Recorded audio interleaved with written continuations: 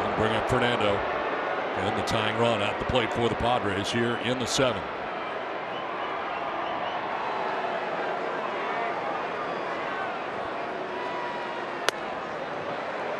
Gets the arms out of the way and takes a fastball at 93 inside. What a 2-out rally. It's the part of the order that can do it. Why not? We're here.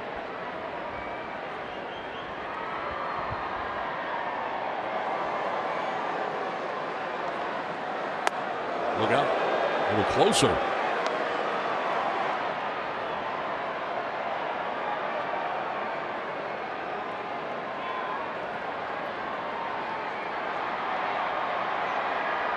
Good spot here for Fernando, ahead in the count, 2-0.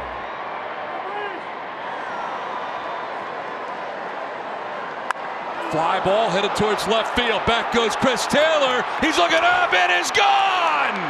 Tie game. Fernando Tatis Jr. loves hitting at Dodger Stadium.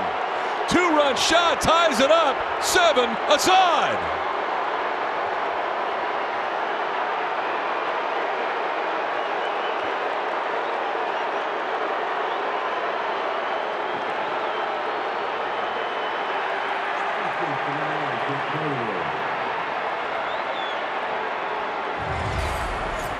First, let's check out the pitch.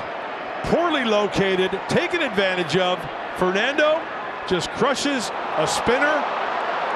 He loves this place so much to hit here. I swear, he's got the keys to Dodger Stadium. He opens it up and he locks it up at the end of the night. Now Cronenworth sprays one foul off to left out of play. Home run number 5 of the year for Fernando. He's hit some big home runs already. Early going. This is game 16 of the season. Yeah, there are home runs and then there are big home runs. We just saw a big one right there from the kid.